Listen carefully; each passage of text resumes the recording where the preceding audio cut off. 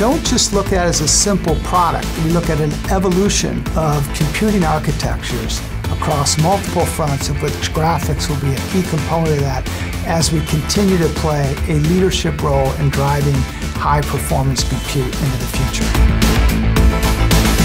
Intel's IP portfolio at transistor level, at firmware level, at software level is incredible. Every day I find something cool and new that I want to pull in. As an engineer, how do you build a product that delivers a particular function with all of this IP? It's kind of like putting a very complex Lego structure, and we have access to all of the right Lego blocks in this company.